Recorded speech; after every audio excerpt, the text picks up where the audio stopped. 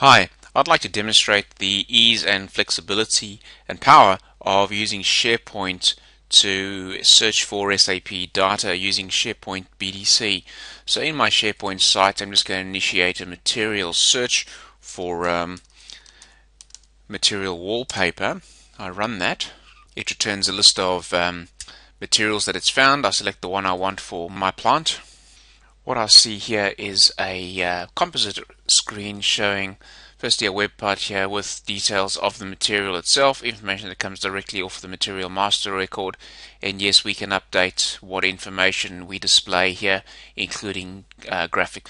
This web part here is a list of vendors, so who have we purchased that item from in the past.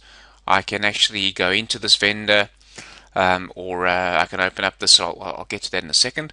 I'll also show a purchase summary of purchases for that material by month for the last 2 years. I can also interact with that. So if I just open up this, what it's doing is it's just firing off the HTML GUI for that transaction and giving me the ability to display, change, navigate the vendor master record in SAP. Over here, if I open up this view, it's going to show me a more detailed list of information for that vendor, and it's showing me all the actual orders, all the purchase orders I've made for that vendor in the past 2 years. And again, the information that we display here can be changed to suit your specific requirements, but the ability to open up the actual purchase order itself in SAP, or actually for any of these individual purchase orders, I can just show the line items of the particular purchase order itself. This web part at the bottom shows me a purchase summary for that vendor for the last 2 years. I can actually look at this in graphical form or just in a tabular form.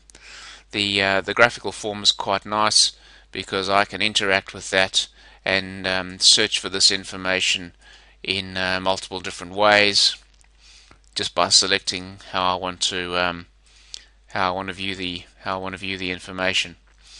And then lastly, we also show a web part at the bottom that just shows me all the unstructured information, all the unstructured documents I have on my SharePoint system for that vendor.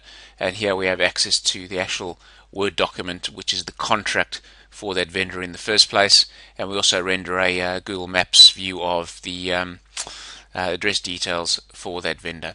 Just a simple example of how we can actually create a custom SharePoint composite workspace, starting off with a simple BDC search from within SharePoint, and provide the user very useful information. Often when we ask people what your most common complaint about SAP is, it's along the lines of there's a lot of information in there, but it's very hard to access the right information at the right time. So this is just a way of getting to that information in a very simple role-based format. If you like this style of solution, please visit our website, IQXbusiness.com. We have a range of template SAP web parts for SharePoint. We have a range of template SharePoint InfoPath forms for SAP that drive a whole range of SAP processes, from purchase orders to expense claims, travel requests, those sorts of things. And we're also quite happy to take on custom SharePoint SAP development projects. Feel free to contact us. Thank you.